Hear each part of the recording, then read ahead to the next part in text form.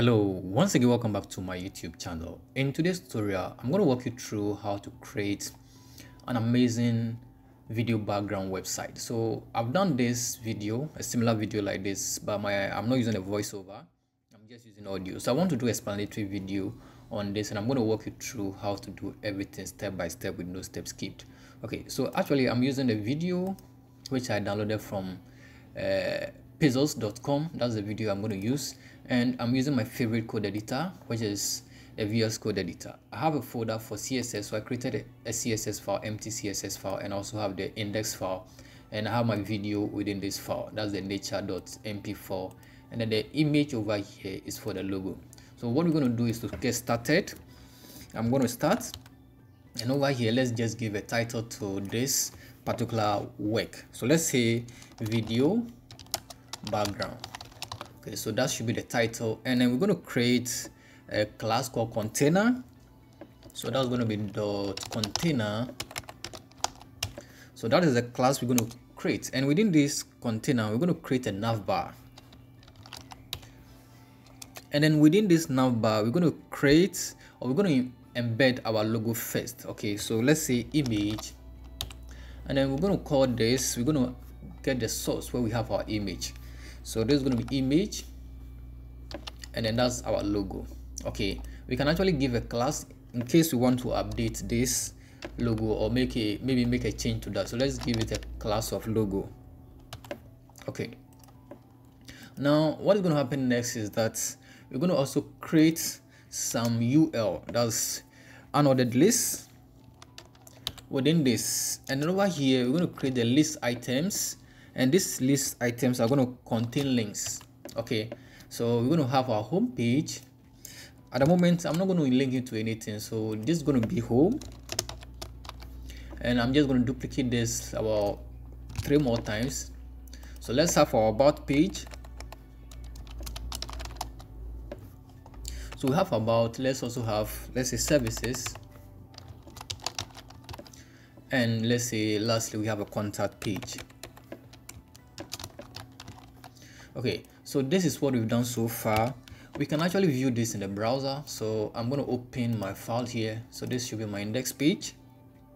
So at the moment you see I have my links over here. The logo is here, but because the background is white you will not see that. So I have this. So this is the website we are trying to achieve. So this is actually going to be our standard. So let's go ahead and then add some few more information to this. Now we want to first work on a navbar and then the content side. So after the navbar we're actually going to add a section. So that section is actually going to be for this side. We're going to have the video background, and then we have the button. So let's add that, and then we can write our CSS for everything. So this is going to be section, and then within the section we're first going to have h1 tag, which is going to be our text, which is going to be the video background. Okay, actually I want this in caps. Okay, so now after this we're going to bring a button down here, and it's actually going to be a link, and I'm not going to link it to anything for this, just going to be something like discover more. Okay, so that is all I want up to this stage. We'll save this, and then we can reload this in our browser. So we have everything down here. Now we're going to use CSS to center everything, then we can do our formatting. But before that we need to link our CSS in the header. So this is a CSS, we're going to link this in the header. So it's within the CSS folder, so we need to make sure we target that. That is perfect. Now we can start writing our CSS here. Since we've linked it, we can start writing our CSS. The first thing we need to do is to reset our page, and we're going to say margin. So margin is going to be 0, padding 0. We're also going to set box sizing to border box, and then I'm going to give a general font for this. So I'm going to state a font family. Sorry, I'm actually going to do font family, which I'm going to use area, vertical and sans serif. So that's going to be my font. If I save this and then try to reload this in my browser, you can see it has actually formatted everything. Now we're going to center everything, and we're going to do that using Flexbox. So we're going to target our container. Remember, we created a class called container. So this is what we're going to target. We target this. Let's target this down here, and it's a class, so remember to bring the dots, and then we can start writing the code for that. Now I'm going to set the width. So I'm going to set the width to, the width is going to be 100%. So that's what we're going to do. We're going to give the width as 100%, and then we'll go ahead and then give a height. The height, I'm going to give a height of 100%, the vertical viewpoint, that's the viewpoint, and I'm going to give a display of flex. Okay, so our display is going to be flex, and then we're also going to justify content. So our justify content is going to be center, and also let's align item towards center. Okay, so that is all we need to do over here. Let's save this and then reload this in our browser. So now you can see we have everything now at the center. We're going to target everything individual, the navbar and the formatted, and move the navbar to the top. But let me give a background to this so that we can see our logo. So I'm going to do this here. I'm going to set a background, and it's going to be a background. I want to use gradients, so let me say background image, and I'm going to use the linear gradient, and then I'm going to say RGB. The A is for the alpha, so I'm going to say 12, 3,51, and then it's going to be 0.3. That's going to be the opacity. So I'm going to copy this, and because I'm using gradients, I'll bring a comma here. And then paste the same thing. Now let's go ahead and save this and then reload our page. You can see now we've given some background gradients, which is a bit gray, and we can see our logo visible now. Now the next thing we need to do is actually to make this position. We're going to make this position, actually we're going to make the position relative. Okay, so we're going to make the position relative. Now we need to target our navbar. We've created a navbar. We need to target this navbar, and then now work on the navbar. So target the navbar, and we're going to give a position as absolute. So position of our navbar is actually going to be absolute position, and we're going to give a weight of, let's give a weight of 100% as well. We'll give a weight of 100%, and we want to give a top of 0, left 0, and we are going to display this as flex as well. We're going to display this as flex,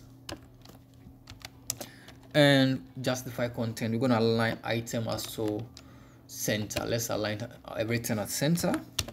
Okay, now let me first justify this as well. So let's justify content, but this time around we're going to use space between. Let's save this and reload what we've done. So you can see we've moved our navbar to the top here. We have the logo over here. We only have the image at the center over here. So you can see we're going to take shape very soon. So now let's come back here and then work on this logo and then align it with display everything inline block. Okay, so now I'm going to add some padding. I'm going to add some padding to this, and I'm going to add a padding top bottom to be 20 pixels. Okay, and 40 left right. Okay, so I'm going to give 40 left right. So that's what I'm going to do, and we go ahead and now start targeting the list items within our nav bar. So we're going to target the list items. So nav bar ULLI. So that's what we're going to target, and we're going to actually remove the list and set it to what, none. So the list star, we're going to set it to none.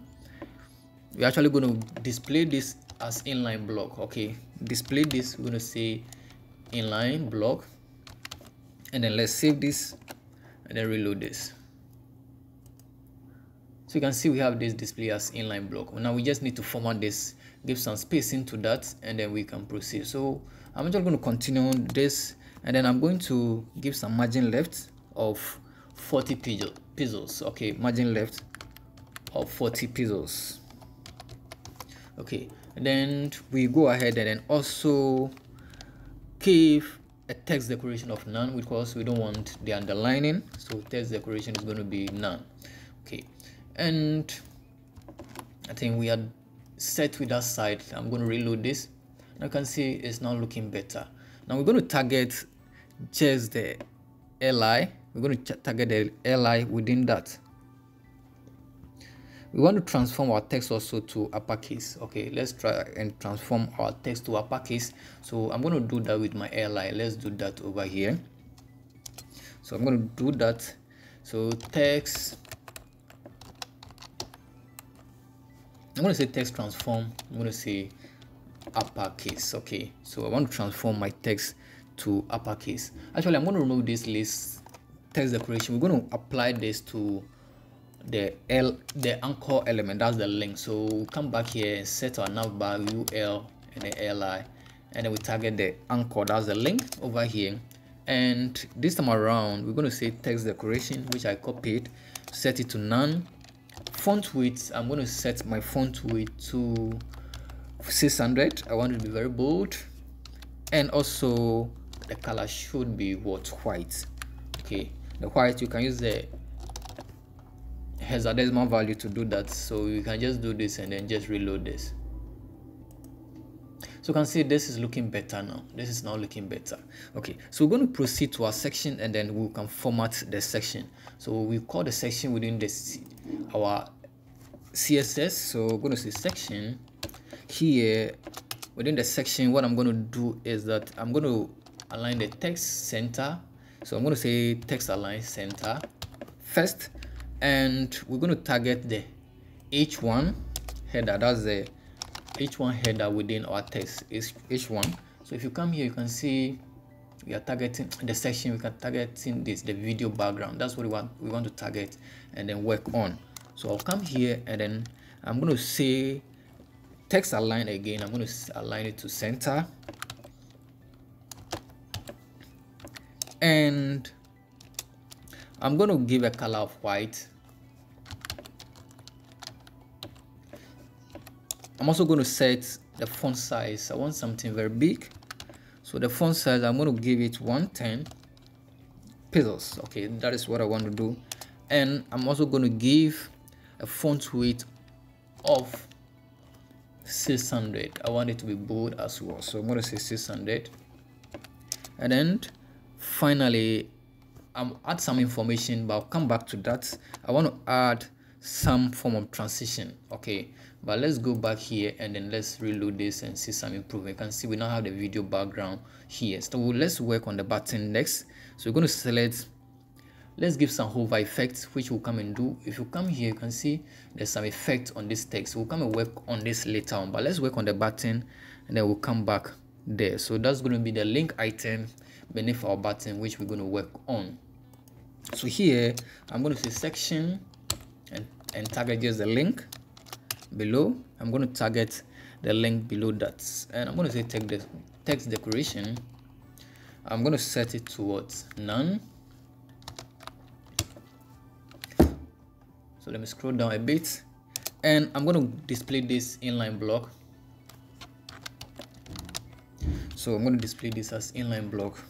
I'm also going to give a color of white.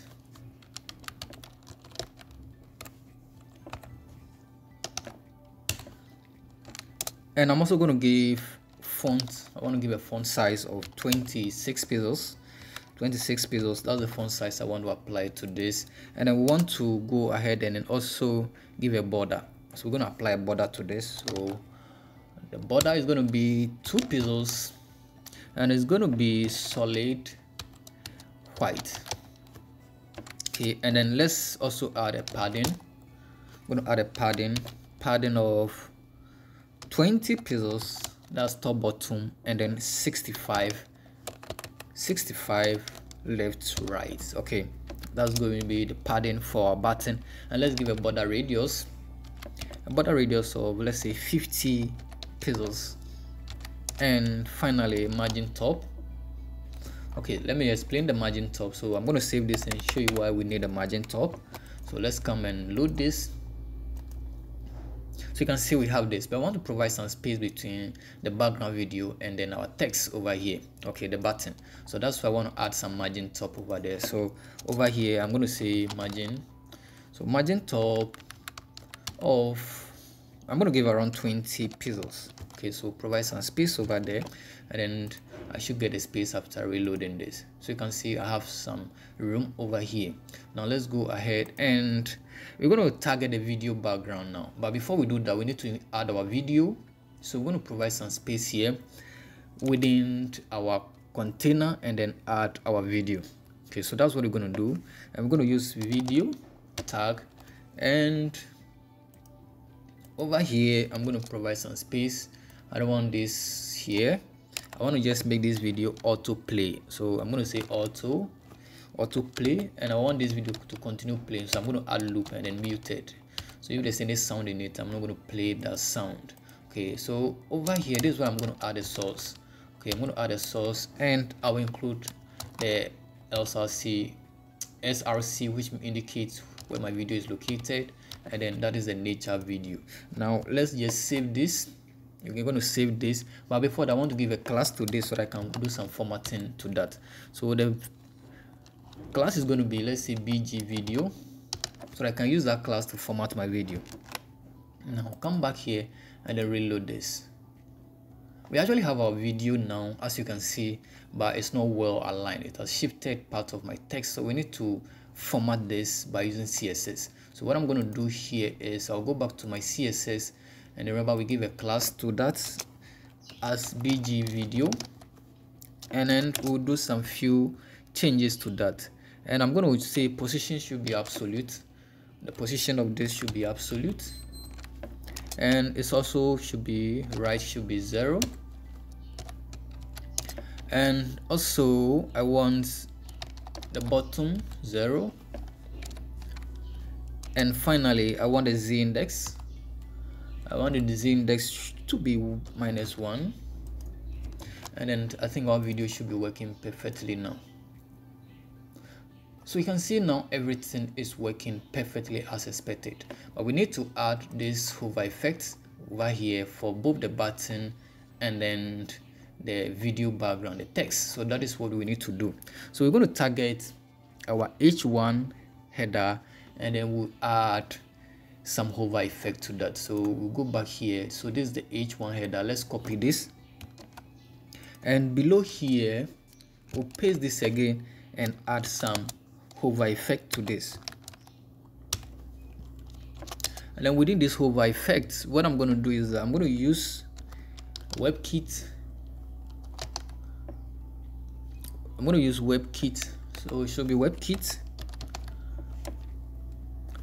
dash text. So we're going to use a text stroke, so I'm going to select this, and that should be, I'm going to make it 2 pixels solid. So this should be solid. Okay, let's just make it 2 pixels white. Okay, so we'll make this one 2 pixels white, and below that we're going to make the color transparent. Okay, so the color should be transparent. Okay, but we're going to add some transition to the H1. So we're going to add a transition of 0.5. so transition is going to be 0.5 seconds. Okay, now let's save this, go back, reload our page.